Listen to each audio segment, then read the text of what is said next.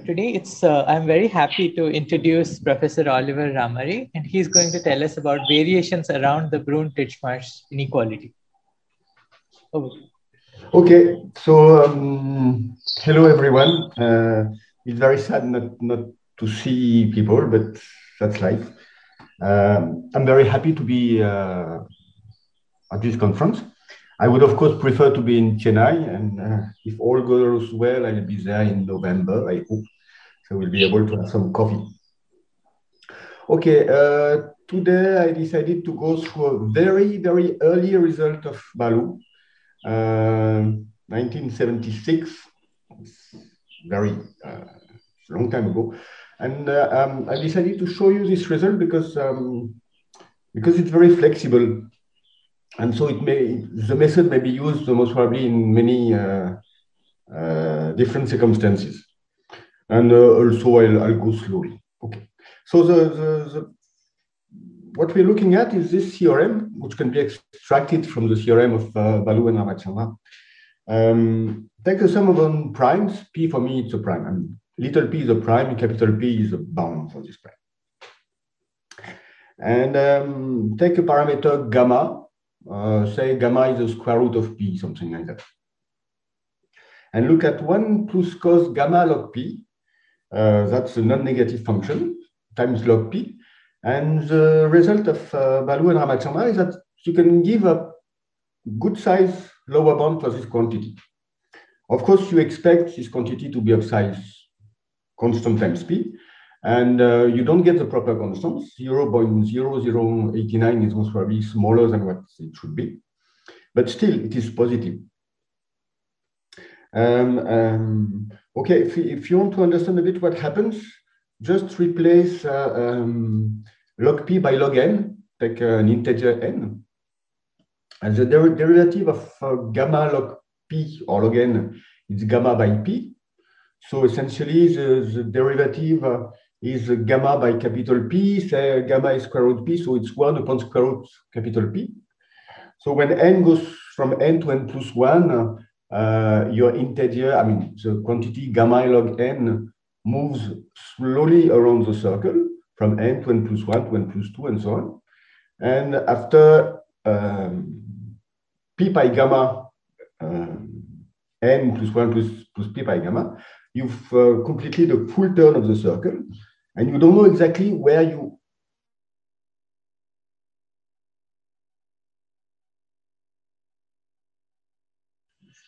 I think you went mute. Professor Ramare, you went mute. Could you please unmute?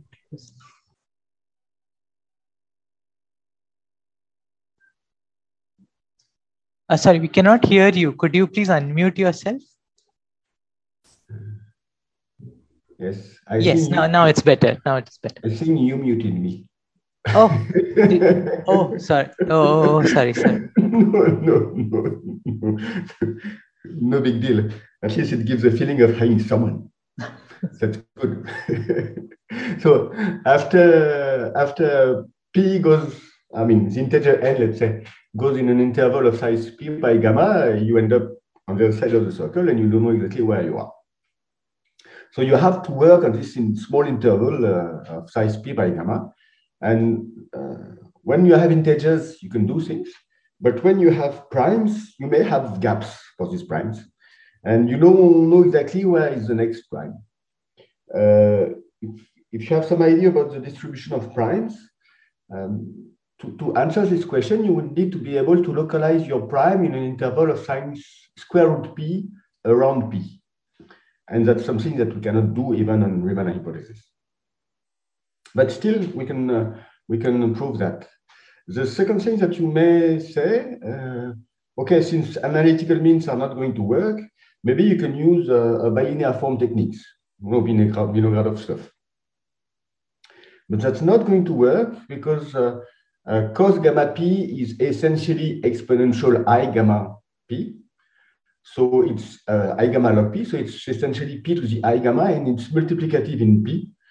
So bilinear sums are not going to work. Okay, so but I'll show you how easy it is to prove this one. What can we do with that? Here is a theorem that we can prove from it.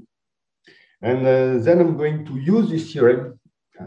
So the theorem is that if you take zeta prime upon zeta minus zeta prime upon zeta, for people who don't understand that it's a conference about analytic number theory, I recall that zeta of S is 1 upon n to the s for real part of S strictly larger than 1. So zeta has a simple pole in 1, the residue is 1, and minus zeta prime upon zeta is essentially 1 upon S minus 1, when sigma is close to 1. It can be made into an exact inequality that has been made in a nice manner by Delange in 87, with even some improved inequality. And okay, for the Riemann zeta function, we are very interested in its zeros. And at the beginning, let us have a look at the zeros next to the line real part equal to 1, and even for simplicity, at the line real part of S equal to 1. So assume you have a 0 in 1 plus I gamma. And what you have is that next to this 0, minus zeta prime upon zeta, say in sigma plus I gamma when sigma is close to 1, well, it behaves like minus 1 upon sigma minus 1, plus a constant term. Yes, it's simply the effect of analyticity. It's not minus 1, sorry, because this 0 could have multiplicity. So it's minus m when m is the multiplicity. But let's say it's a simple 0, so it's minus 1. And the theorem I have here, which is a consequence of the previous one, gives me an inequality. It gives me that minus zeta prime upon zeta and sigma, plus a real part of minus zeta prime upon zeta and sigma plus I gamma is larger than something. That's positivity, it's larger than something. If I have a 0 in 1 plus I gamma, the left-hand side is bounded when sigma goes to 1. The right-hand side blows away. And so it means that you cannot have a 0 in I plus I gamma. A multiple 0 would be the same. Even if you want to have a quantification, I mean, not a 0 in 1, but in 0 close to 1, it's easy to see with the factor gamma to the 2 sigma minus 1 that is going to give you a 0-free region of size 1 minus constant upon log gamma. So it's exactly what we want. What is rather amazing with this way of proving the 0-free region is that you don't look at sigma plus 2 I gamma. You just look at what happens in sigma, and in sigma plus I gamma, that's all. Okay, so now I have to prove theorem R, but first I have to prove theorem B from theorem A. And that's very easy, really. I do it for younger people. Minus zeta prime upon zeta, it can be expanded into the Dirichlet series. It's sum of lambda n by n. Lambda n is a fundamental function. It's a non-negative function. And essentially, it's log p when n is a prime. And then you have the Dirichlet series differs from sum of log p by p to the s by only an analytical and bounded function. But in fact, since lambda of n is non-negative, you can even keep it. So when you look at the quantity we want to consider, which is minus zeta prime upon zeta plus real part of minus zeta prime upon zeta and sigma plus I gamma, well, look at what you get. What happens is that the real part of 1 upon p to the s, or 1 upon p to the sigma plus I gamma, gives you this cos gamma log p. So the coefficient you get on top here is 1 plus cos gamma log p, which is non-negative. The consequence of non-negative is that you can throw away the terms that you don't know how to control. So you can limit your summation for p larger than t squared. And then you use the decomposition. You have a lower bound for this part, and you get the theorem that I stated. So once you have theorem A, getting a 0-free region is real easy. So if I'm not mistaken, I'm going to prove theorem A now. First, I have to say somewhat why it would be difficult. So the first thing I have to do is to recall the prime number theorem in case someone around did not know it. In fact, in this proof, we don't need the prime number theorem. What we need is that a lower bound for the number of primes. We would need that the number of primes less to x, or less to capital P, but less to x, is larger than a constant x upon log x.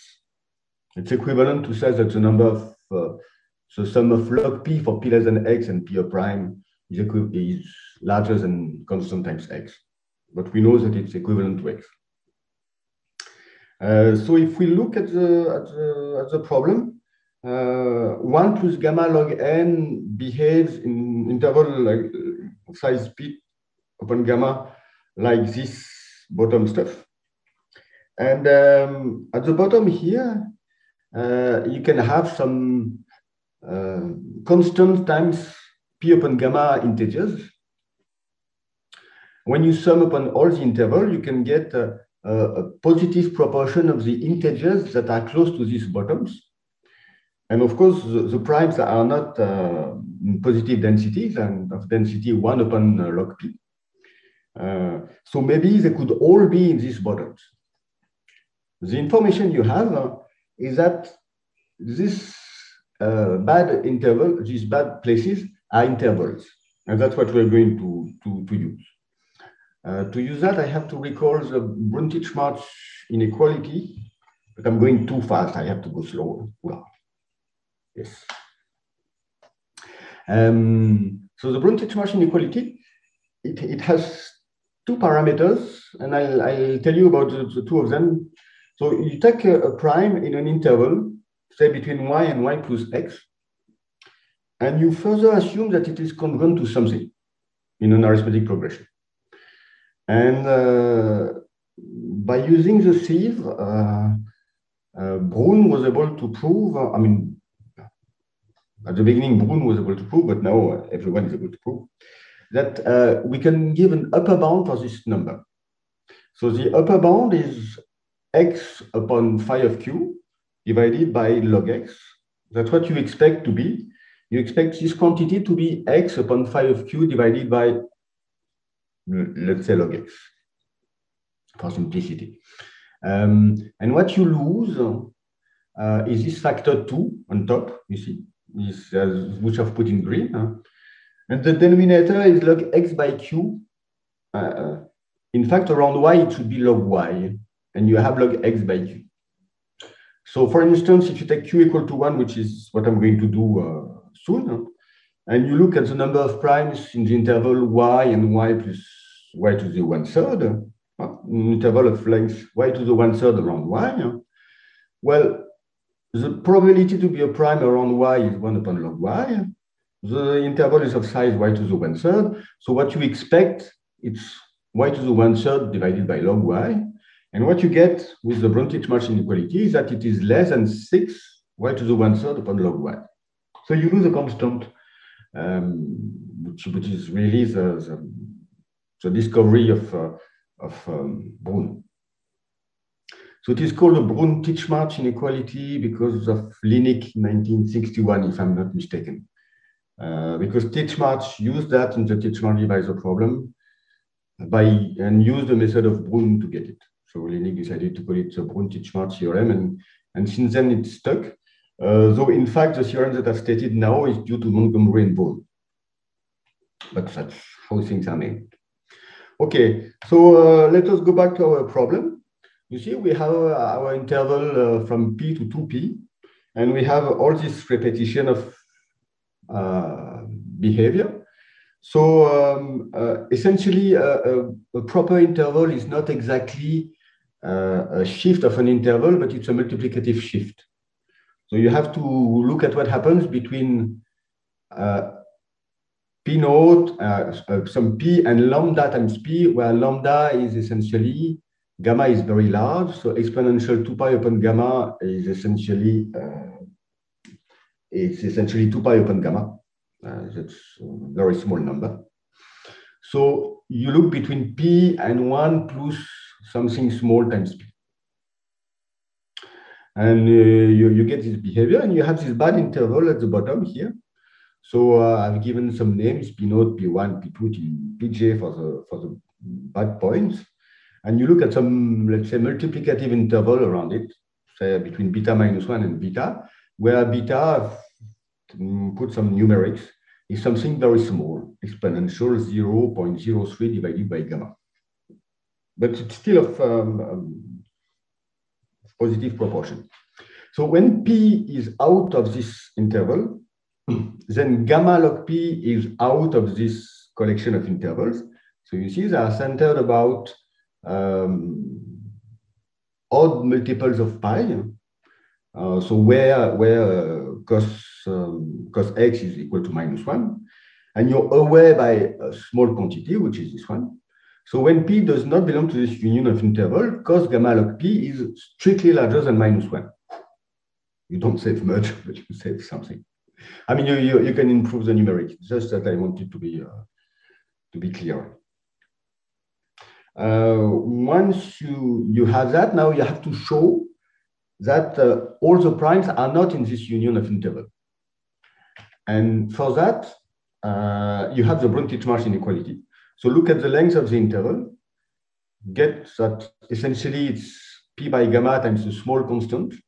And this constant can be as small as you want if you diminish this 0.03, which was the size of the interval. Get the number of primes that you can have at most in this interval with the Brun-Titchmarsh inequality here. Get an idea of the number of interval, multiply all of that, and you get that the total number of primes is essentially P upon log P times something which is a small constant, and this constant can be less than the number of primes.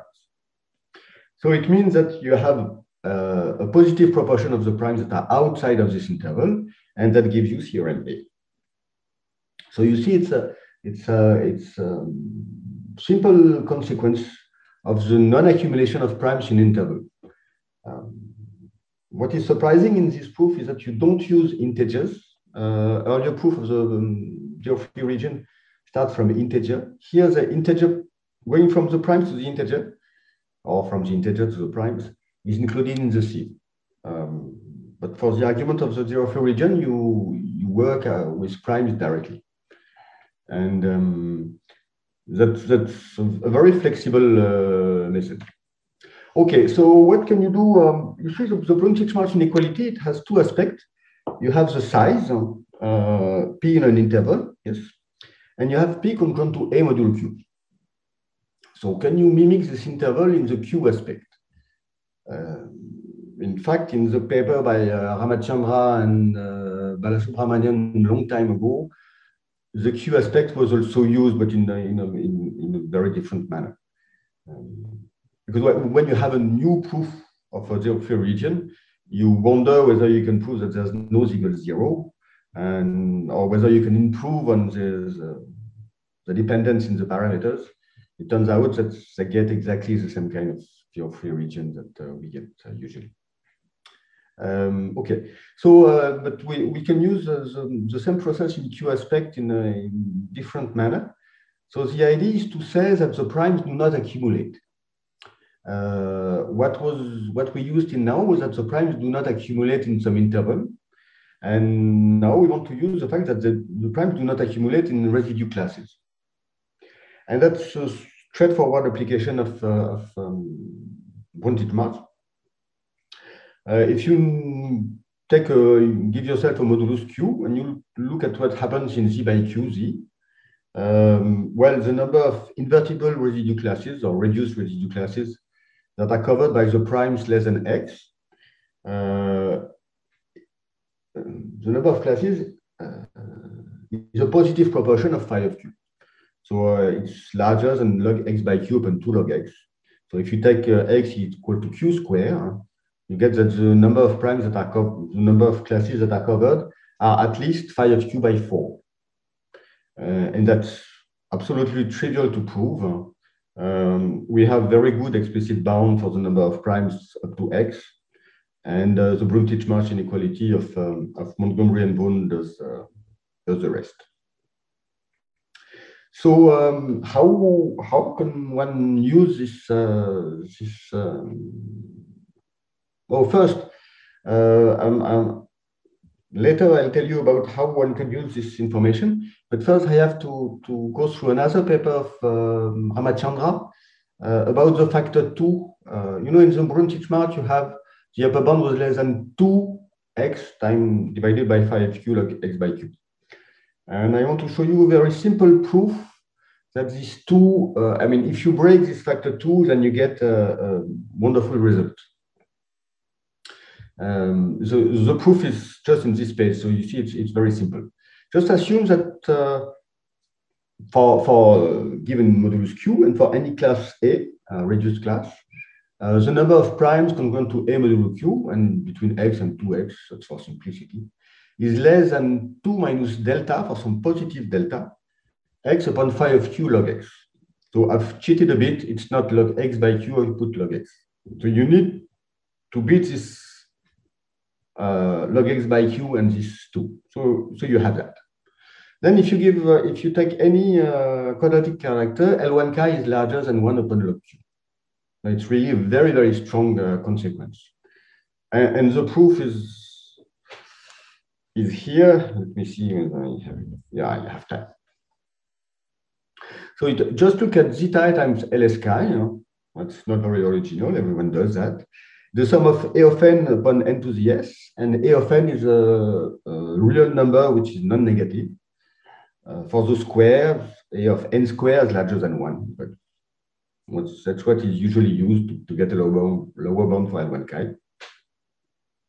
So if we use our hypothesis and we look at the quantity sum of chi of p for p between x and 2x, well, chi of p is either 1 is a minus 1. Let me forget about the prime that divides q. So it's either 1, either minus 1. So this quantity is the total number of primes minus twice the value for the primes when chi of p equals minus 1. And the number of primes for chi of p equals minus 1, you have an upper bound here. So since you need a lower bound and you have a minus, that's exactly what you have. And it gives you phi of q by 2, that's the number of classes A where chi of p is equal to minus 1. Get put your upper bound inside, and what you get is delta minus 1 x upon log x. So instead of minus x upon log x, which would mean that most of the primes have chi of p equal to minus 1, you save a bit of something. You save delta. And then it's rather easy. From this chi of p, you can get to A of n by n. So look at this smooth part. So A of n by n, E n by x minus E n by x. By positivity, you can reduce to the place that you like between x and 2x. Then you can approximate exponential that give you, n by x. So the n disappears and 1 by x appears. An, you can say, I don't know much about an, but I can look at AP. And AP, it's 1 plus chi of p. And because of the previous inequality, you get that it's larger than delta upon log x. So you have a lower bound for that. Then you use Moline transform.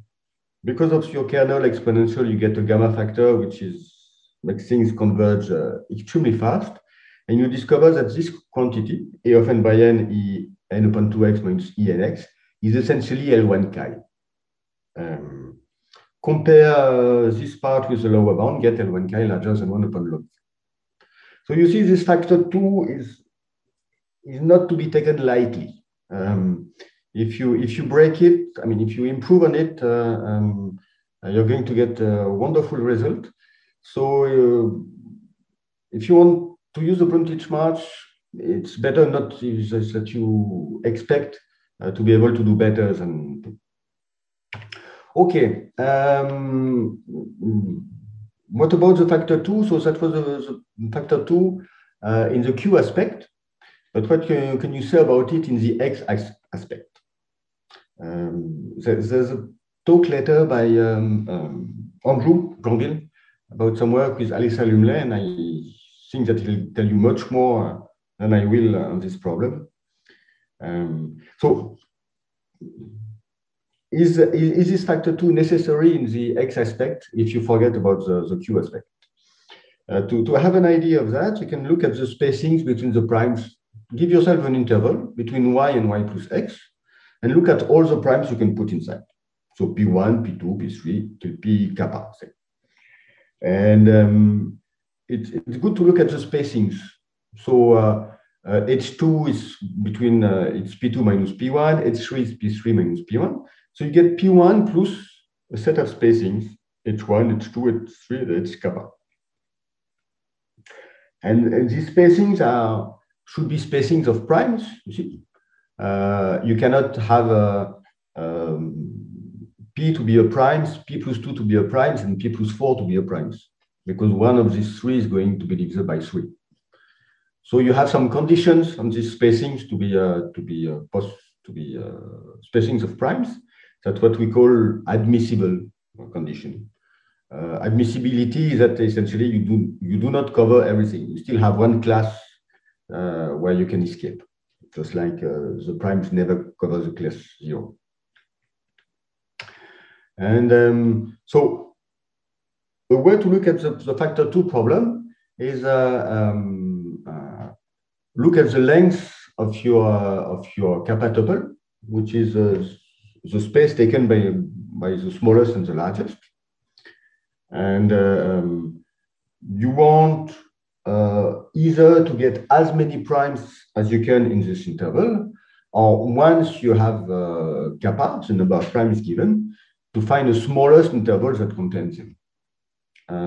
We don't have much information on that.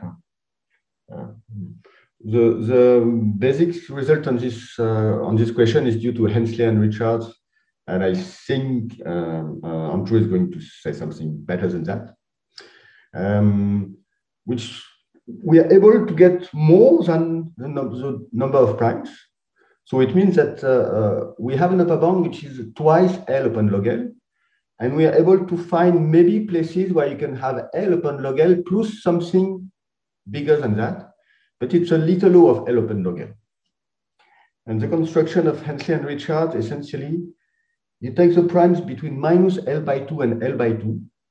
They are of density 1 upon log L by 2, which is strictly larger than 1 upon L. And by playing with this discrepancy between 1 upon L and 1 upon L by 2, they get this improved log 2 here. So that is the only result we have now to improve on kappa. I've read another one, but I forgot, so I'm sorry. Now, numerically, what can you do? Because maybe you can get an idea that numerically it's easy to get an interval where the number of primes in an interval of length L is close to 2L upon log L, or twice pi of L, the total number of primes. There was a website by Engelsmar. This website has disappeared. I don't know when it disappeared, last year or year before, in which he says that he has computed, he has found an admissible tuple of this many number that was covering this length. But I don't have the tuple with me because the website has disappeared and I didn't copy it. So it means that instead of the constant 1, I mean, the number of primes is L upon log L, we can find a place where we have 1.034 primes, if you believe the prime kappa tuple conjecture, of course. But at least it's larger than 1, but you see it's extremely small. I mean, what we're able to prove is 2. I mean, the number of primes in this interval is less than twice pi of L. And what we're able to prove numerically, I mean, to get examples, not to prove, but to get intuition that we can prove, is 1.034. So the problem is, of course, can you improve on that? And what is the real lim sup? Is do we have a limitation of 2 like we have with Ziegel 0? And why? Okay, I stop about this part. And so we are somehow stuck with this factor 2. But we can have a look at large seed extension. Let me have a look at the time because I don't see people. Yes. We can do things on average upon the moduli. So this maybe look complicated if you look at it immediately, but essentially what is included here is that take the number of primes congruent to A mod Q, and it should be pi of x divided by phi of q. So this one is a remainder term. Do the sum upon all the classes and multiply by something, you get that it's less than pi of x by 2. This is valid for q around a set of pairwise coprime integer. That's only a retelling of the Barbon-Davenport-Halberstam inequality. Sometimes people, I mean, one believes that the large sieve inequality has to do with sums of characters or with exponential sum. In fact, arithmetically speaking, you have complete sums, which means that you have a complete sum upon A. Okay, A is coprime with Q, but essentially you can think about it like A modulo Q. So it's a complete sum, which means that you count points. And you can convert result from large sieve inequality to counting points, and that's what this result is. That's how you make this result. And once you do that and you do some optimization process, what you get is that if you give yourself a coprime moduli Qi, and I'm assuming that you are less than x to the 1/4 for simplicity, because I want to state things that you may understand. When you get this inequality, phi of q upon cardinality of A of q, I mean, the number of classes that are covered by the primes, -1 is less than 2. So for instance, if you take 3 moduli, q1, q2, q3, for one of them, this quantity is less than 2/3. So it means that for one of them, A of q is larger than 3/5 phi of q. And you've beaten the factor 2 with that. Okay, you don't know exactly which Qi you have, but still you can beat the factor 2. That's completely similar to the exceptional modulus behavior. And what can you do with that? Oh, first, yes. Before doing something, I have to give you a crash course on Linux problem. Because maybe you can find a prime in an arithmetic progression that is small. I mean, instead of trying to go through this Brun-Titchmarsh stuff and large sieve inequality and moduli that you don't control, maybe you can have a look at the simple problem, find a prime congruent to A mod Q, and maybe you can show that you can find a prime less than Q to the 1 plus epsilon. Linux in 44 and has been improved. I mean, Linux in 34 proves that there is a constant L, absolute constant, so that every class's modulo Q, every invertible class's modulo Q, can be covered by a prime less than Q to the L. The fact that it should be not exponential Q, but Q to some power was a major progress. Brown in 92 lowered the effective value of Q dramatically and reduced it to 5.5. Since then, I don't know of many new ideas that have been introduced on this problem. Xiloris in 2011 pushed the computation of Brown and published 5.18. And in his PhD memoir, you see 5. But let's say that we know that Linux constant can be taken between, let's say, 5 and 5.80. And no one has been able to give a decent value for Q node. I mean, It is explicit. You can give a value for Q node, but it's very large up to now. I don't even know of any given value. It's extremely large. If we assume a generalized Riemann hypothesis, so the Riemann hypothesis for all the L functions, we can reduce 5.5 to 2 plus epsilon. And it should be possible to get it explicit. And I think it has been done by Barr and Sorensen 20 years back, but I'm sorry, I forgot. But under GRH, it's possible to get it explicit. Yeah, yes. And most probably, we believe that the good value should be 1 plus epsilon. So, there's some heuristical arguments that tell you that. So there's two issues. Diminish the 5.5 or the 5 of auxiliaries or 5.80 and get an explicit version of it. So that is valid for decent integers Q. Okay.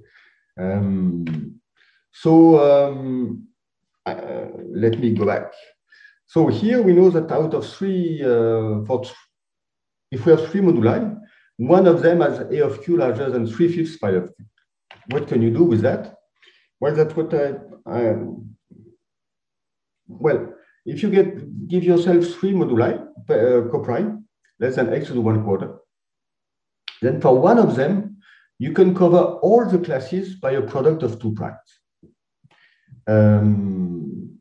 It's simply because the primes are very large, and then if you double the size, multiplicative, double the size of the set, you cover everything. There's no difficulty in it. But now there was the problem. We wanted to show that every integer larger than 454 is a sum of 7 non-negative cubes. Linick in 43 proves that every large enough integer is a sum of this many cubes. The proof had been simplified by Watson in 51, greatly simplified by Watson in 55. And then it has been further simplified by McCurley in 84.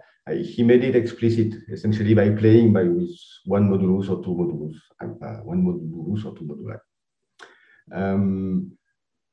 The numerical difficulty of this proof is that you need to produce a prime in an arithmetic progression to a very large modulus. For Linick, it was log x to the 9. For Watson, it was log x to the 12, if I remember well. The same for McCurley, it was about log x to the 12. And the prime the explicit version of the prime number in arithmetic progression that we have are very bad. So what we are able to prove is that every integer larger than 10 to the many, 500,000, is the sum of 7 non-negative cubes. And by removing the primes in arithmetic progression, but putting a product of two primes, and using an identity of Enrico Bombieri, I reduce this enormous bound to 10 to the 230. So you see, we can use this kind of result very with lots of efficiency. And recently, Samir Siksek wrote a beautiful paper in which he finally proves that every integer larger than what we believe is the smallest, larger than 454, is indeed a sum of 7 non-negative cubes. Okay, so that was one usage. What I like about this method is also its flexibility. You know, I started by saying, have a look at the method of Balasubramanian and Ramachandra, and so flexible. And in Q aspect, it's flexible also. So for instance, if you look at the primes, so that P plus 1 is the sum of two squares, say two coprime squares for simplicity, because it seems better. Ivaniec in his PhD proved that you have the good number of such primes. So you have x upon log x to the 3/2. It's a sieve of dimension 3/2 for people who understand what I'm saying. But I don't know how explicit, how I don't know whether we have an idea of this constant here. And you can use the very same method. You can build a similar setting around Barbon-Davenport-Halberstam inequality, but not with characters, because you don't have any characters anymore in this setting, but you can build the same thing. And what you get is that if you give yourself, if there is an H, so that if you give yourself H coprime moduli, less than x to the 1/3, then every class modulo q, modulo one of them, every class modulo q can be covered with a product of 4 of them. I would like to get H, but to get H means that I would like to get a constant in this lower bound here. Even asymptotic, what do we get? And then the proof would unfold, and we would be able to get this explicitly. It's a kind of multiplicative Schnirelmann problem with a complicated sequence. So though we don't know the number of primes, and though this sequence is very complicated, we can prove this kind of result. Okay, but in some problems you don't want any exceptions in Q. In some problems, you don't want to know that it's out of Q1, Q2, or Q3. You want to know exactly that you can cover the integers with some primes. I mean, the classes modulo Q with some primes. So I was giving some talk about what I done on sums of 7 cubes, and what were the limitations of product of 2 primes. And Aled Walker was very young at the time, and he was in the room, and he said, "Well, you know, I can do something so that we can push a problem not for 2 primes. We don't want P1, P2 to be to cover everyone, but P1, P2, P3." And then we started working with Aled, then with Oriol Serra and Priyambad, and now I'm trying to get my Baloo number down to 1, because just now my Baloo number is 2. So I would like to write a paper with Balasubramanian, and it's in progress. The paper is written. It has to be published for the Baloo number to be officially equal to 1. But I hope that by the end of this year, I'll be able to say that I'm a 1 Baloo person. Okay, so what we have in our bags just now is this theorem. Take a modulus Q larger than 10 to the 30 when we are working hard on the numeric, but the proof is difficult. We can find 3 primes, P1, P2, P3, less than Q to the 5/2, so that P1, P2, P3 is congruent to any class you want. I mean, give yourself a class, you can find P1, P2, P3, so that P1, P2, P3 congruent to this class modulo Q. What we had with Aled was something larger than 5 as an exponent. What we had with Priyambad and Oriol was 3. So this one is published. And what we're able to get now is less than 3, 5/2. The earlier method was blocked at 3, so we are rather happy with this one. So you see, now we have no exceptions in Q, but we've lost 1 prime. We have 3 of them. But still, we have exactly 3 of them. It's P1, P2, P3, not a P3 primes, not an integer that has at most 3 prime factors. We have exactly 3 prime factors. And we are rather happy about that. It's still explicit. We have some difficulties, but it's still explicit. And of course, we wanted to go beyond the exponent 2, because on Riemann hypothesis, in general Riemann hypothesis, we have 2 for primes. And that we've been able to get, in fact, by the same method. The proof is much simpler, in fact.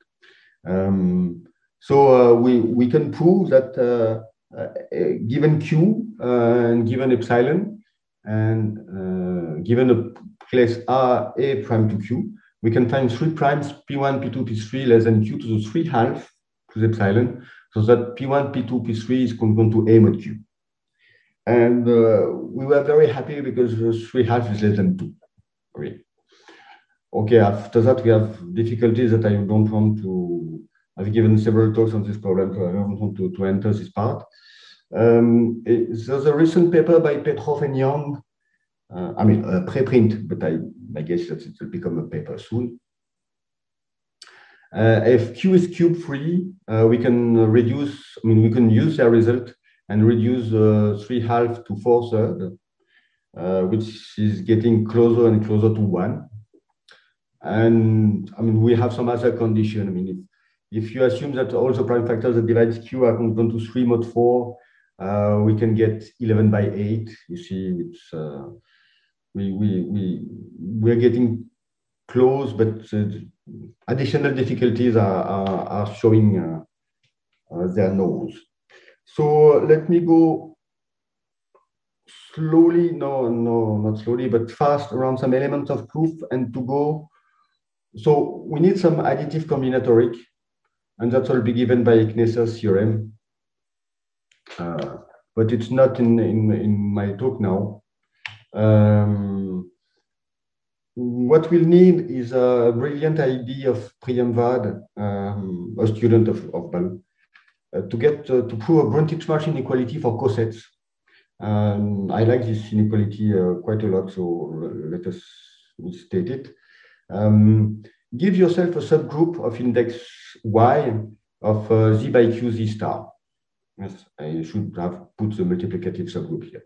So H is a multiplicative subgroup. And assume the index is very small. I mean, index 4, 5, 6.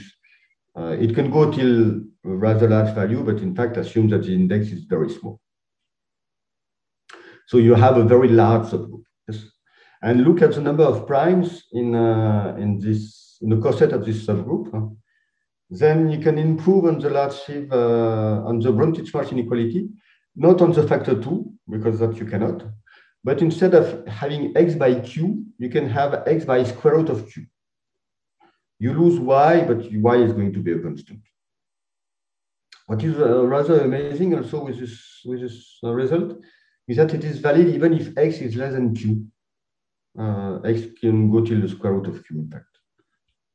And that's what we've used in the result. So it's one version of, I said, variations around the Brun-Titchmarsh inequality. One variation is this one, valid for very low values of x with respect to q.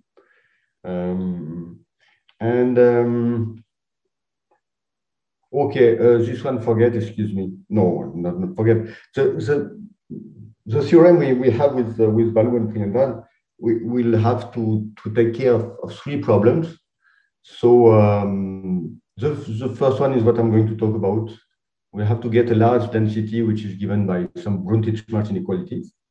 And then we have to go from the density to the individual representation. So it's Knesser's theorem and anything additional you can find. And we've added some P2 numbers. And then because of Knesser's theorem, we have difficulties of accumulation of primes in subgroup. And that we have to handle. So that was what Aled Walker brought at the beginning in what I was doing. He said that if you use some lower bound for L1 chi, you can avoid the accumulation in a quadratic subgroup. And then we added some other stuff to avoid accumulation in more subgroup. So let me conclude this talk with a vertical Brun-Titchmarsh inequality. Something that so what do we need in this problem? That we don't need exactly to know that for one class the primes do not accumulate in this class, but we want to show that the number of classes where the primes accumulate are small. That's what we want, and what we prove is, in fact, it has been already proved by Roulet in 72. But what we've introduced in the proof, let's say, we are able to get x upon square root of q instead of x by q for almost all A. That's what this inequality tells you here. It's almost all. And for x as small as q to the 3/2, what we have is that the proof is simpler than the earlier ones. So we can make it completely explicit and with rather decent constant. Also, the phrase, I prefer this phrasing here because you see immediately where you can what are the constants you have to compute, really. When you say for almost all classes modulo q, it's a bit vague. So that's what finally calls the vertical Brun-Titchmarsh inequality. That with analogy of Sato-Tate distribution. So the horizontal counterpart has been studied quite a lot. I mean, you fix A and you vary Q. Here we have Q fixed and we vary A. We have less material at our disposal because we have only the multiplicative properties modulo Q and we know it not so well. I'm just going to show you very fast how one proves this one, and then that will be the end. Essentially, because I'm going to have a look at the smooth version. So you put eta, which is a smoothing function, so that things are going to go in better way. You take a sieve weight here, which is almost Selberg's sieve here, which is uniform with respect to the class, like an enveloping sieve. Just develop everything, blah, blah, blah. And lambda d1, d1 and d2 are supposed to be small. So the idea of the sieve, d1, d2 is small. So you put them in front and you see what you have inside. And what you have inside, well, you have the trivial character. Yeah, for the inequality, we have a trick with Robert Rumley from long ago, which makes that you can reduce to primitive characters that's going to simplify your life. Anyway, for k equals, so k naught, k equal 1, in fact, you have the main contribution, which is this one. And for k not equal to k naught, you convert it into, you express it in terms of Boolean transform. Okay. That's the big expression you have here. And now you have to handle this integral, where k is the one with the Selberg coefficient here. And of course, here you have to wonder what you're going to do. I mean, whether you want to exploit the bilinear structure of k, I mean, almost bilinear structure of k, whether you want to exploit the force power moment. And in fact, what we do is extremely simple. We take the L infinite norm. I mean, we push the line of integration, of course, but we take the L infinite norms out for LS chi, and we use a hybrid Large-Sieve inequality for this polynomial, which is already square. So it's, of course, you need some explicit version of all of that, and you need some simplification of Selberg weights and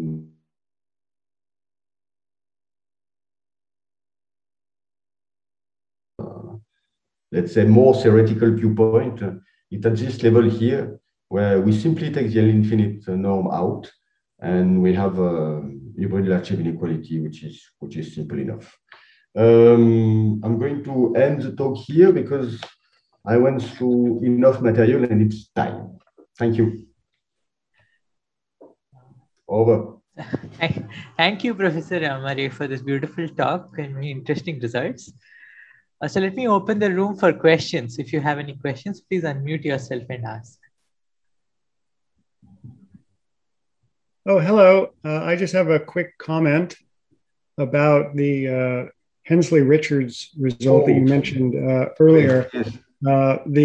The secondary term has been improved recently by Konyagan by a log-log factor.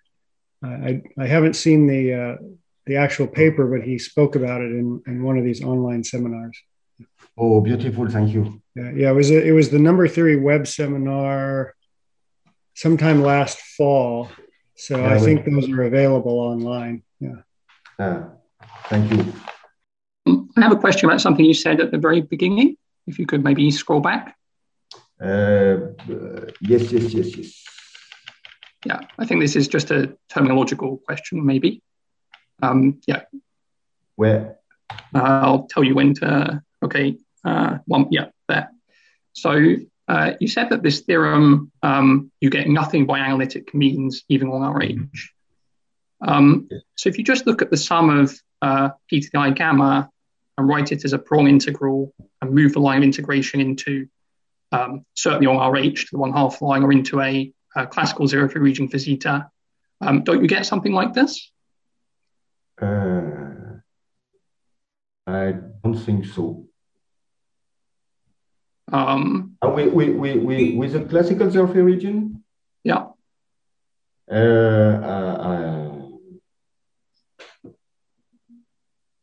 If you tell me that I should look at it, it's a long time I haven't looked at that. I don't think so.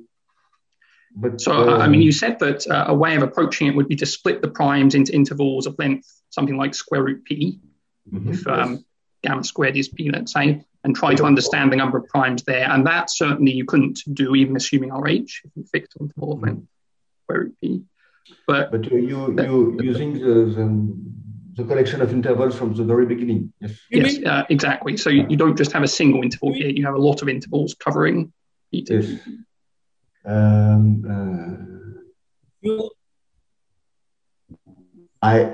have to.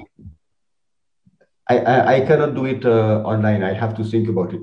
Yeah. Okay. I mean, I think this does follow from certainly from RH, and I think from the classical zero-free region, but not if you try to split it up into little intervals. It won't work. Yes. If you just keep the sum complete from the start. I have to have a look at it. Sorry. Okay. Yeah, thanks.